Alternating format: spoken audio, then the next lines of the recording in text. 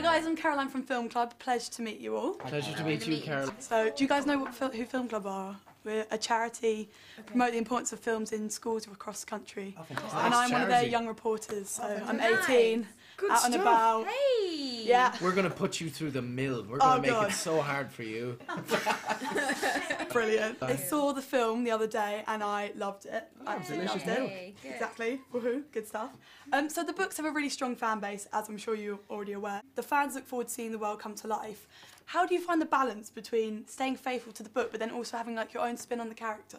I mean, I think you in a way, you have to, you know, follow your instincts. I was a huge fan of the books before doing the movie anyway, so I felt like I kind of I was a fan, so I kind of knew what I wanted to see as a fan, and I knew who I thought Clary was, but then knowing also that everyone else has their own idea of who she is in a way that kind of is a relief, because you know everyone else in the world is going to have an idea, so you can't possibly do everyone else's ideas. It's not like you just have a writer who hasn't had the character, you know, exposed to anyone else yet, because otherwise it would just be her idea.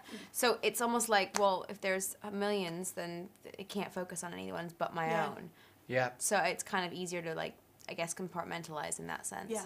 Ultimately, what we have to do is take the essence of the characters that the fans of the books fell in love with. We have to condense that, you know, into 2 hours, just over 2 hours worth of movie. You know, obviously with a book you have a vast expanse of sort of, you know, pages to explore the world, and we have to take what it is that the people fell in love with and make that our own, and also stay true to that. And I think that that's what we managed to do, for sure. Everything you've heard about monsters, about nightmares, legends whispered around campfires, all the stories are true. And your characters go on quite the emotional roller coaster.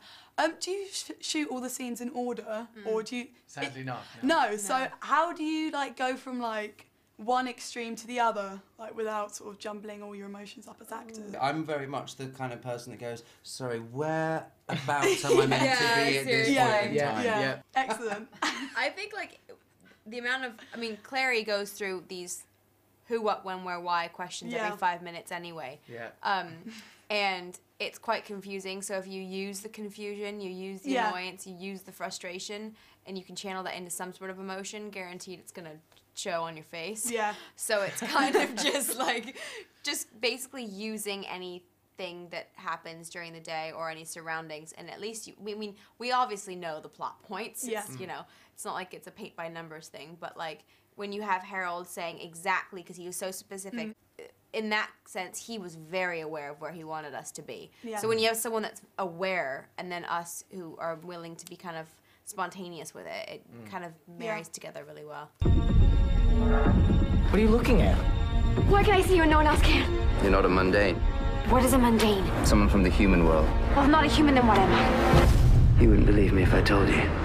And you've got a lot of action scenes, like the vampire scene, that was pretty cool, and also, but you also have like dialogue scenes with loads of witty dialogue and also quite emotional scenes. As actors, which ones do you prefer doing? Sort of action-y ones, or ones where you actually have to think about, you know, not that you don't have to think when you're running around. Right. I like the witty stuff. I mean, I prefer the witty stuff with you, and then the stuff with you. Like I like more of the back and forth sparring and stuff. Absolutely. That's the stuff you can have the most fun with. And I really quite enjoy the stuff where you have to get emotional with, you know, with other human beings, you know, because that's our job, you know. I mean, when it comes to the action and stuff, they put a lot of hours into the training and the choreography and stuff, but I think because they, you know, for the acting, for the, you know, the emoting, that's where you really get to kind of stretch your muscles and go all out, and that's the stuff I enjoy doing the most. I think each character in the movie has a really specific moment, acting-wise, where they sort of either open up or there's a sort of real point of, like,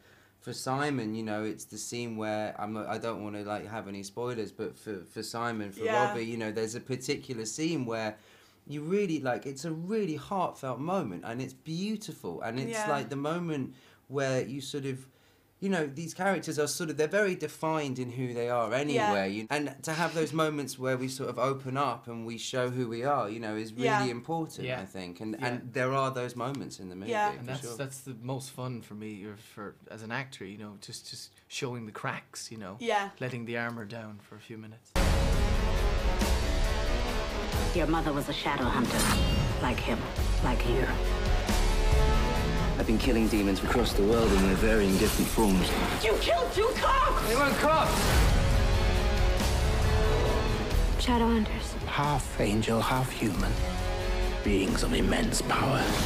As you know, Shadowhunters, they have runes which they draw on with their steels, their special swords to protect them. I have my own steel here. I would like one of you to attempt to draw your very own rune. You said you had a good one the I other day. do. I dare, Yeah. I dare. I dare. We've been in London. I have You've been in London literally 24 become hours, British and she already sounds suddenly. like she's been on the set of EastEnders. Brilliant. Yeah. I do. She has I been can on do the it set. for you. Yeah. Yeah. Sure. Am I coming to you? Do you want me to tell you what that means? Yeah, guys, that's the... Yeah, it's like, it's supposed to be seen like, put your arm down, like that.